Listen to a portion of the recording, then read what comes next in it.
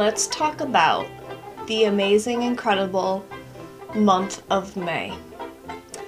My name is Stephanie, this is Lindy Stitches, where I talk about cross-stitch. You can find my personal cross-stitch designs at lindystitches.com. Not going to talk about those today. Today we're going to dig through my stash and decide, or try to decide, the things that I would like to start in May. Now, if you don't know what Stitch Mania is, I will take less than 20 seconds, hopefully, to explain it. Stitch Mania is basically where cross-stitchers around the world start a bunch of projects in May. It started in 2015 with a smaller group of stitchers who started 15 things in the month of May, and people do different takes on it, but basically you start things. Now, I am of the disposition where starting anything over 4 or 5 things in 1 month would literally drive me crazy and make me insane. And so Olivia B and I, for the last few years, have been joking about that we're participating in Stitch SANIA, where you don't start things in May. If you're not watching Olivia B, you need to be, so I will link her down below. But I alluded to this in one of my last Flosstube updates that I would like to do Stitch SANIA. Now, last year I tried this different method out, and I would like to trademark it Stitch SANIA. I hope Olivia doesn't mind. Basically, you pick a project that you want to see significant progress on, and during the you divide it up into what you would like to accomplish each week in May. Last year I chose Bag Ladies by Dimensions, and I decided I wanted to, they're all cats in bags. I wanted to do a bag with a cat in it each week. And if you meet your benchmark of the progress that you wanted to make, then on the weekend you get to have a new start. Now, last year May had 5 weeks, and so I was allowed 5 new starts. This year, May sort of has 4 weeks, because the 5th week is kind of a stubby week on the top and a stubby week on the bottom. So I'm going to say that May has 4 weeks. You can decide that it has 6 weeks if you want. Whatever. Do whatever you want. But the reason I like this, it kind of combines both sides of my personality. I do like starting things, but at a decent pace, not one after another. And it's very motivating to get through that old whip that you'd like to see progress on. So, my plan for this video is to show you the things that I've definitely chosen, and then we're going to go through some of my stash and maybe wheedle down some other possible starts. But first, I need to do a couple of special shout-outs. The first person I would like to shout out is Aiden. Aiden, my ex-neighbor who moved away. How old are you, Aiden? 11 or 12 now? Aiden found my YouTube channel and started serial commenting on all of my previous videos. Not all, a lot. Aiden, I love you, man. I miss you. And yes, I will work on knitting an entire picture of my whole family, as per your suggestion. I would also like to shout out my brother-in-law, Ralph, who found my channel, and why he wants to watch these videos. I don't know, maybe he gets to the bottom of the YouTube barrel and then he's like, I think I'll watch stuff. So Ralph said that my new tagline should be a la Bob Ross, every day is a good day when you stitch.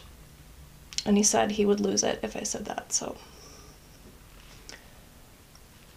those are out of the way now. So if you'd like to stay sane with us, by us I guess at this point it'd just be me and my cat. If you would like to stay sane and participate in Stitch SANIA, make sure you hashtag your Instagram post Stitch SANIA, and I will write that on the screen so that you know how to spell it. I would love to see what projects you are planning on starting and what your whip you're cranking away on is. That was really bad grammar.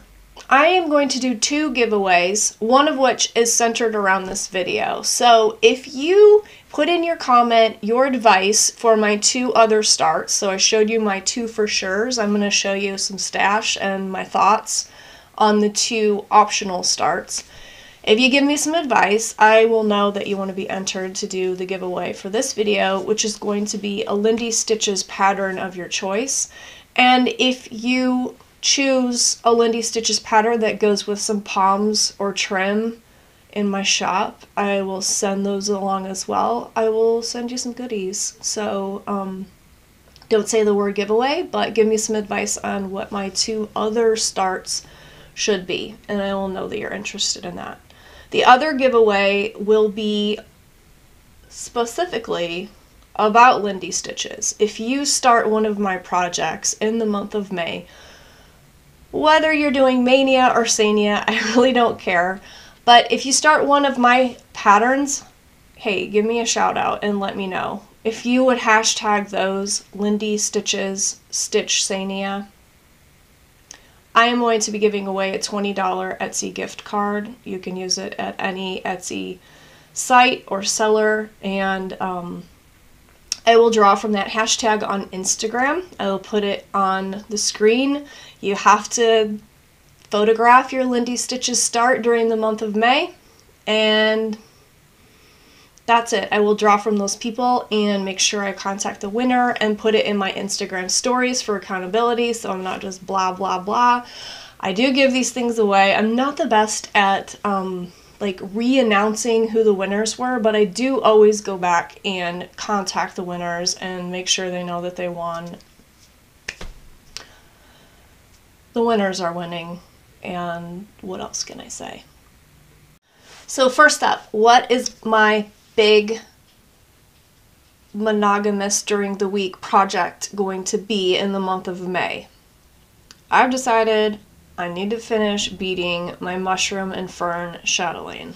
So let's take a real quick look at that. I just showed it to you. It's on scroll rods and I'm not going to unroll it, but basically I've beaded this bottom third of it so far, and I need to bead the top 2/3. So I'm not sure how I'm going to divide it up yet, but I kind of want to challenge myself. But on the other hand, I find beading not so enjoyable, so I don't want to burn myself out, but I do want to finish it, but I don't, but I wish that someone would finish it for me. This is what we're going to be focusing on in May, and I'm excited just basically to be done. So, beading my chatelaine is going to be my goal, and I'm not sure that I'm going to get through the whole thing. We shall see. I might catch it up to a better possibility of finishing the whole thing during the month of April, but that's what we're going to be focusing on. So let's talk about the 2 starts that I definitely want to make, that I'm super excited about. Here they are. Number 1 is by Exemplar Dames. This was a gift from my friend Janine McGowan. This is called Dames Boarding School. And this is always my first step in starting something, is writing down what size it is on various counts before I even dig through my fabric stash. So even if I have a lot of patterns with this information on it, just because I've thought about starting it and whether I did or not. The post-it is useful. So, foggy picture, but this is what it looks like. It's funky birds and houses, and I am planning on doing this like as a tribute to our years of homeschooling, because I thought those were over, but joke's on me.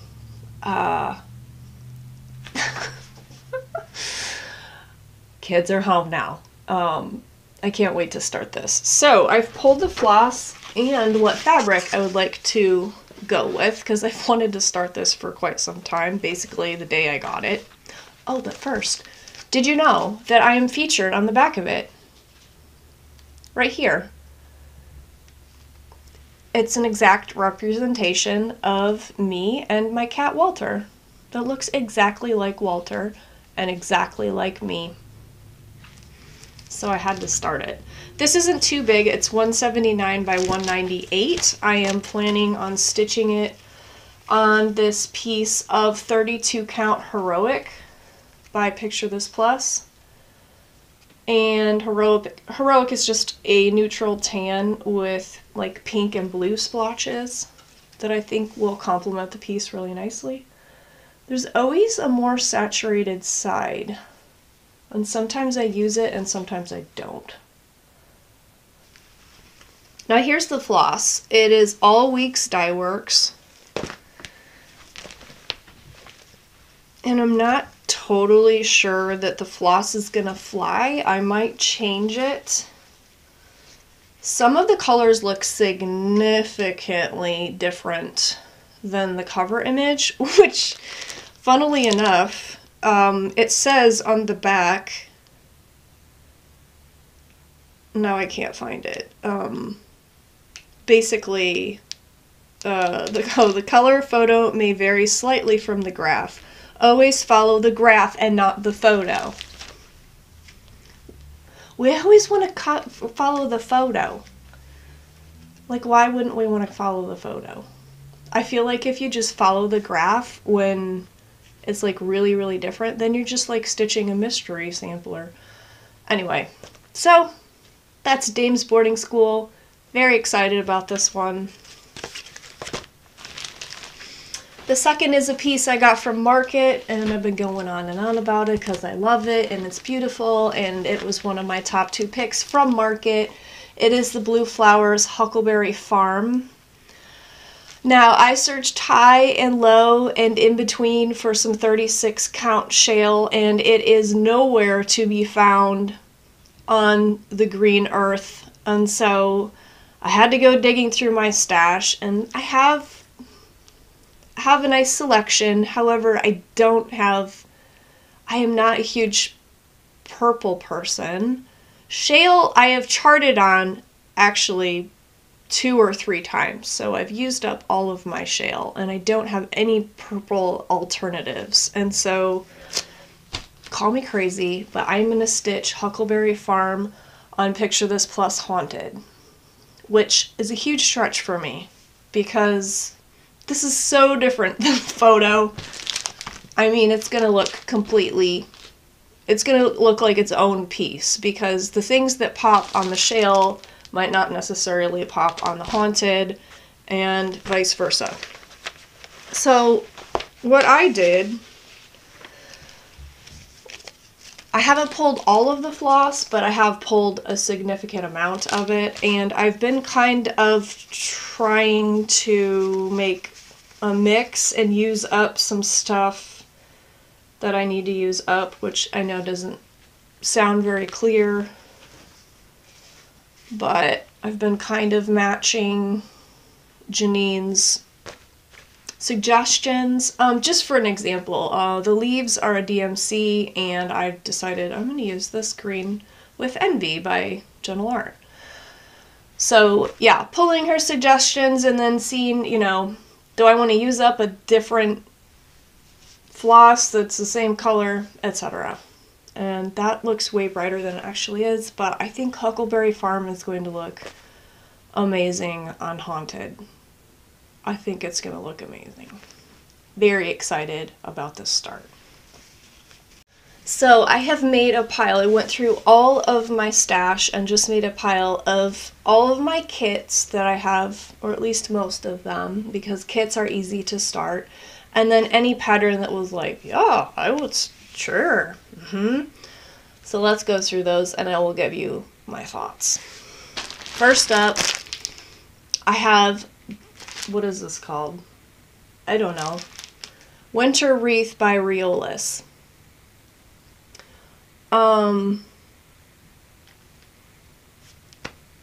It's a Christmas wreath. I do love the colors. I think this is a gorgeous project. I've seen it finished many times. Goes in the maybe pile. Christine at Calico Stitcher. I will write it on the screen if I'm wrong about her Flosstube name. was kind enough to pass on the pattern for Winter Geese. This is an out-of-print dimensions kit. I think it's gorgeous. I would love to stitch this. Not sure if... I think this is going in maybe as well, because it's gorgeous. I've been watching a lot of Christine, to be honest. She's making videos about her succulent gardening, and I don't know why, but I find it fascinating. I can't get enough of the succulent gardening videos from Christine.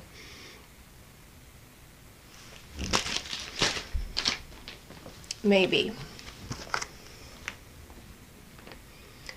Was gifted this.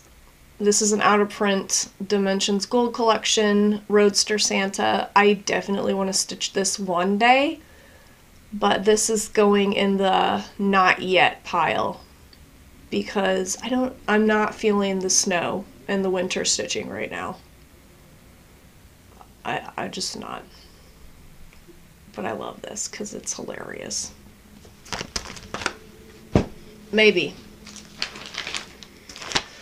Okay, I feel like I've had this kit forever. It hasn't been forever, but it has been quite a while. This is in such crusty condition. This is Cowboy Cats.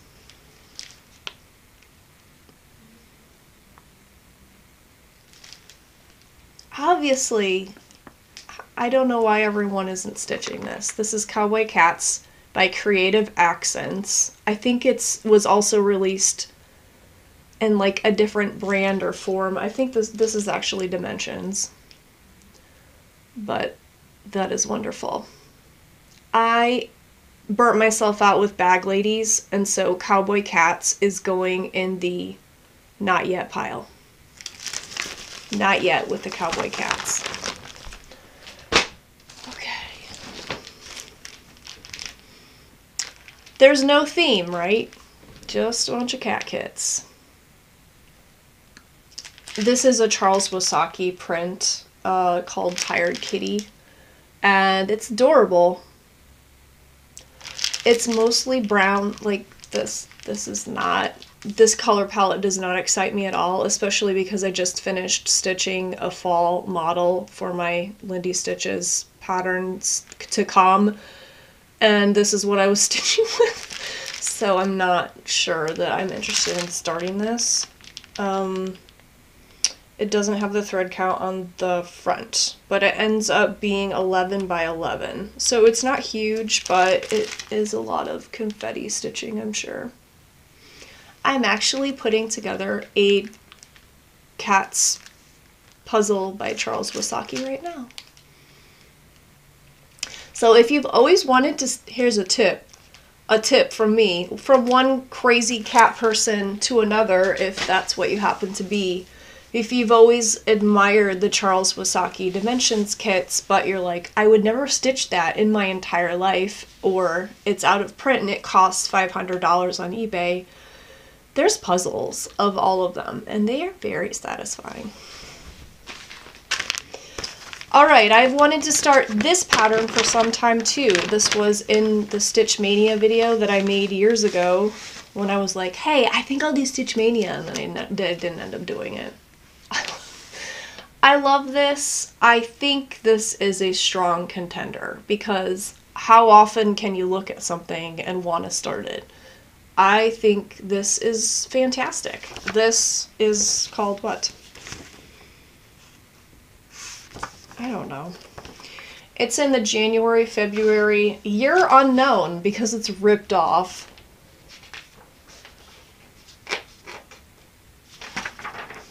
I don't know.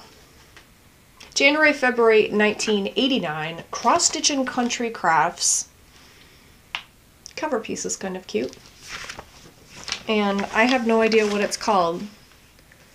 I don't see the title, but we'll just say it's called, what even are these? Quail? Oh, there's the chart. I'm doing great at this. Quail. Funky Quail. That is going in the strong contenders pile.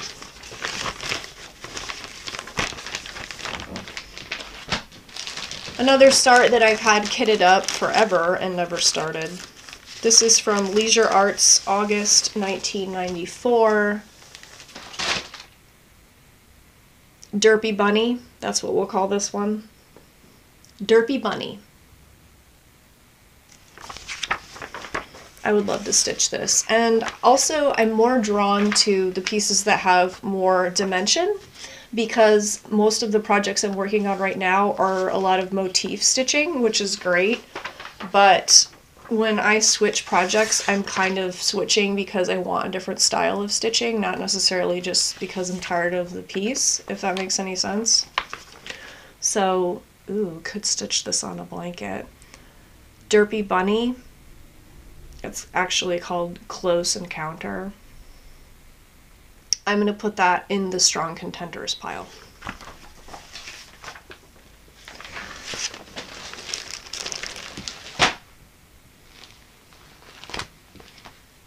Moving on.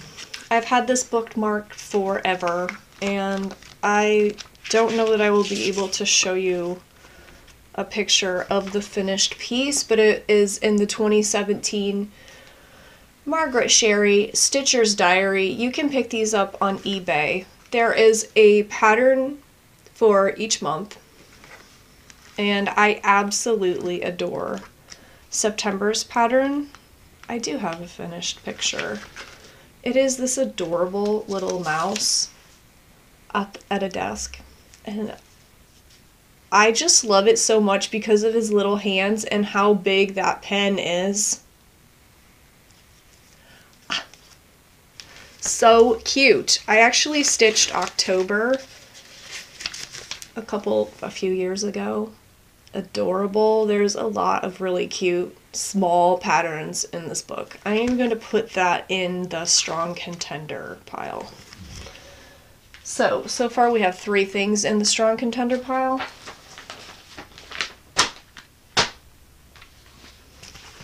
I've had this kitted up for a few months, so nothing serious, but it's here and ready to start. I have the fabric all picked out. This is Le Paulette, a French pincushion by Blackbird Designs, and I was mostly thinking of stitching this for a retreat smalls swap with StitchCon in mind. I'm getting scared that StitchCon won't happen, so I don't know how much motivation I have to stitch the small. But I just have some red floss and 32 count stone gray lugana pulled for that, because I felt like it kind of looked like the linen that they used. I just think that's really, really sweet, and I love the color blocks on the bottom. Should I make a, you should probably start it, regardless of how you feel, pile. I don't know, I'll put it in the Strong Contenders. Okay, we are now into just the patterns, not kitted up, not ready to go. Shamrock Bunnies by Lucy Beam Love and Stitches. I love this. I love their red eyeballs. I actually in real life don't like when bunnies have red eyeballs, but I think this is hilarious.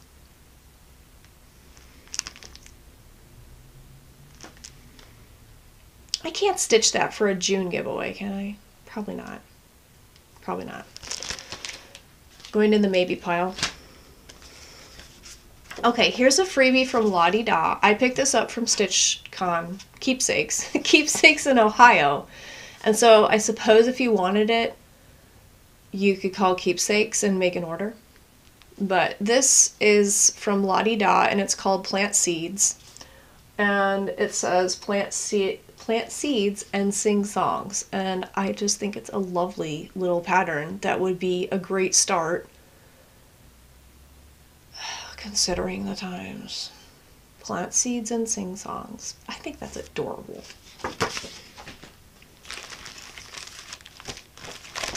This is a new Stashquisition. Heartstring Sampleries Brown Bird Biscornu is adorable, and I love it. It's 101 by 101 for each side. Which isn't the smallest thing, is it, Beth?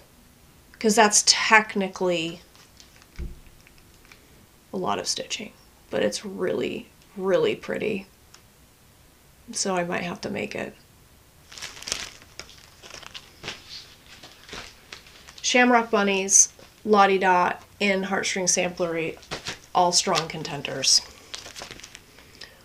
Rooster by Lucy Beam Love and Stitches. I love funky birds. Look at his droopy tail and his wacky hair and his wacky feet. There's like every part of this rooster is wacky and I love it. This is a small stitch, 54 by 60, so very doable. But things like this, like I'd love to give this away. I'm not sure how many people would like, oh, I'm so glad you stitched this wacky rooster for me. Like, I love it. It's kind of like the clown that Beth gave me. I love it. It's my love language, but people are like, what in the world? Strong contender. Ink Circles After the Roses. I have feels about this piece. I love it so much, and I'm gonna put it in the maybe pile because the first two pieces I picked as sure starts are kind of on the large side. I don't want to overwhelm myself, although I did put a bunch of bigger stuff in here, didn't I? No. I think all the strong contenders are smaller for that reason, because I feel like I need to have a couple small starts that I know I can finish. I could do the pincushion. I could just do the pincushion. Putting it in the maybe pile. Oh, I love this pattern. This is Folk House by Not Forgotten Farm. It's adorable. It's, okay. I don't know if this is one of her older patterns, but it does drive me crazy that the stitch count is not on the outside where I can see it. It is one of her older patterns. I love this dearly. I might start it because even if it's on the larger side, it's mostly white space and that big roof and those big fat cats. So I think this is a strong contender because I love this so much. So the chart looks like it's 150 by 140. Okay, am I the only one that gets confused by this? I'll just show you a corner. When a chart has like extra stitches on the side, that always confuses me because I'm like, is that in the stitch count? And if it is in the stitch count, why is it in the stitch count? Because it's just empty space. And I'm pretty sure all those empty stitches are in the empty space because there's empty space on the bottom too. It's not like there's a bottom motif that came over and filled it. You know what I'm saying? I always get confused by that. And I'm not complaining about the chart because I'm sure it's fine.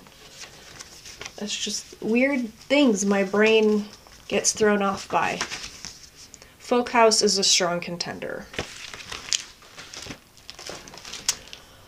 Sheep May Safely Graze. I picked this up in the fall on my vacation at Dixie Darlin because the sheep stared me down. It was a model. It's adorable. It has all these eyelet stitches done in wool and I love it so much.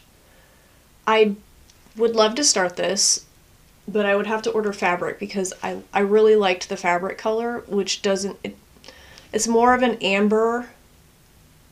I don't know how to describe it. The model was done on the recommended fabric and it looked even better than this photo. So I'm going to put that in the maybe pile.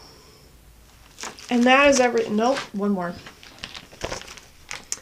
I have the PDF for this. This is Gara and it's just 3 little sampler motifs and I had a friend in mind when I bought this and then I never got around to stitching it. So that has to go in the strong contender pile. That was a lot. Let's go through it again. Alright, I went through all of my contenders and I'm still like, I don't know. I don't know what I want to do. And so I've narrowed it down, but I still feel like I'm still looking through those other piles of rejects. I'm like, I love you all. And so you pick any two that I've shown you. They don't have to be my strong contenders, but here are my strong contenders. The Margaret Sherry Mouse, which, by the way, let me just show you the November pattern, because the puppy, he fell asleep writing a letter. That's the most adorable thing I've ever seen. Okay, so Margaret Sherry Mouse, Folk House, 1975 Quail, Derpy Bunny, and the Responsibility Start, Le Poulet by Blackbird Designs. Those are my narrowed down choices. I don't know what will happen.